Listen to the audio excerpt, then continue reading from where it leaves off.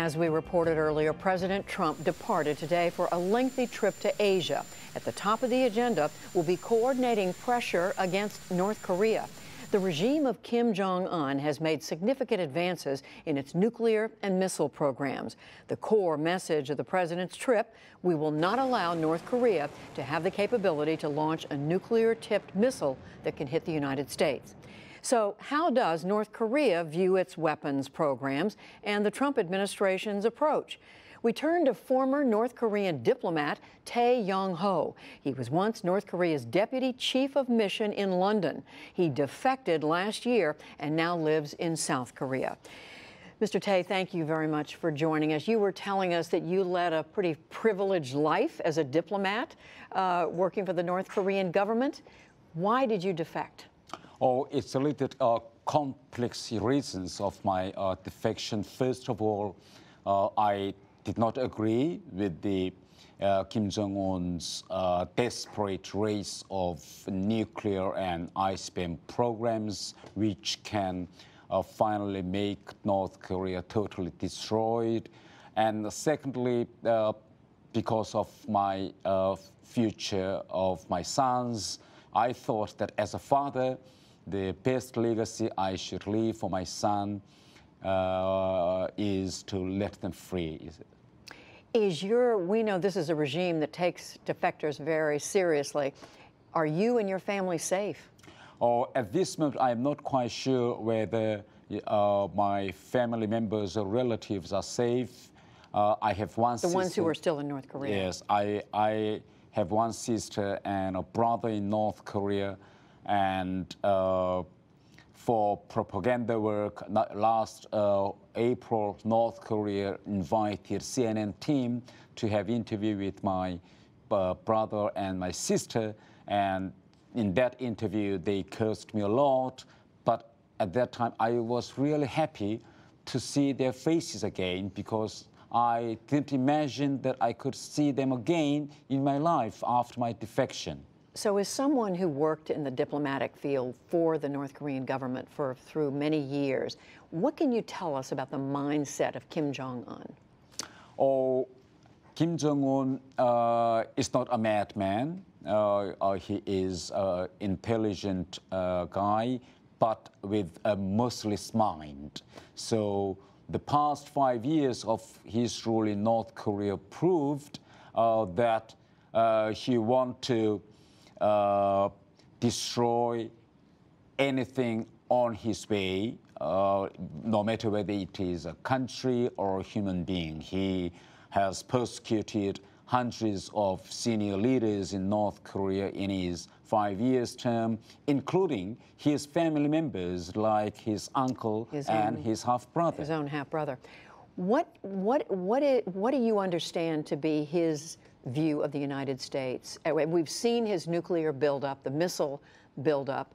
What is your sense of what he thinks he can accomplish when it comes to the United States? Oh, he has a kind of illusion that if he acquires these nuclear weapons and ICBM, he could be able to compel Washington to pull U.S. troops out of South Korea.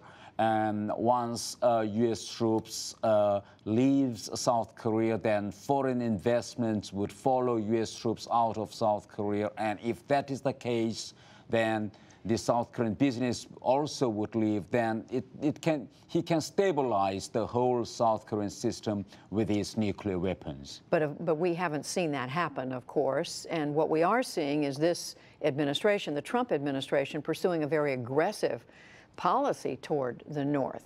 What do you see as the effects of that on the North?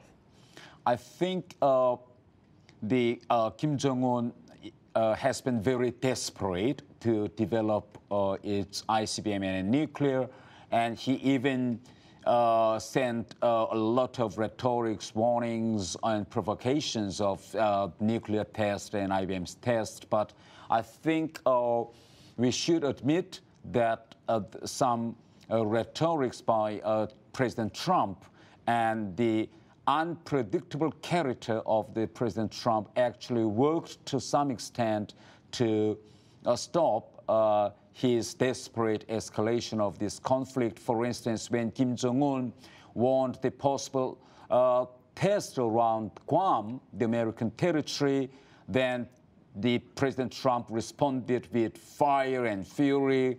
That comment, right. Yes, and that kind of a very strong response by President Trump actually stopped Kim Jong-un to have a test around Guam. That's why he changed his direction of ICBM from Guam to Pacific Ocean over the Japanese territory. So you're saying to some extent it's had a positive effect on the North? Yes, I believe it's so. And we know now from reporting that there are those in the Trump administration who have put forward the notion of the possibility of a limited strike, an attack against the North in order to punish the North and to keep it from developing its nuclear and missile program, in the belief that that could be effective.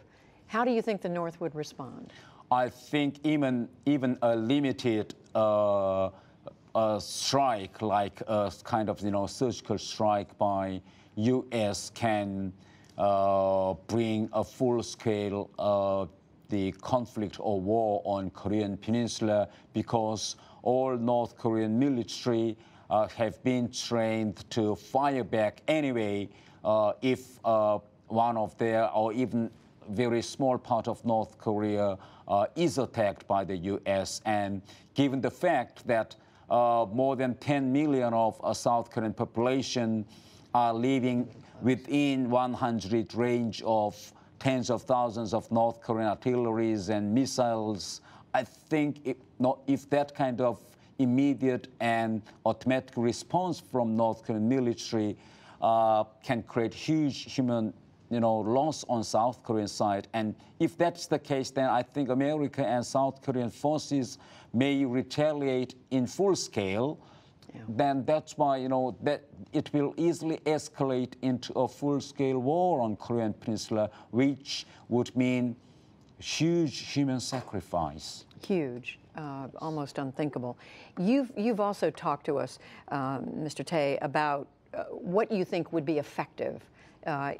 You're saying some of the tough talk from President Trump has been effective, but you've also said that there should be a better effort to communicate with the North, to reach out to the North. What do you mean by that? I think we should engage in, even try a dialogue with Kim Jong-un, and also we should engage to break the isolation of North Korean people. I think we can disseminate the more outside information to educate North Korean people so that we can help North Korean people to make a change. Fascinating.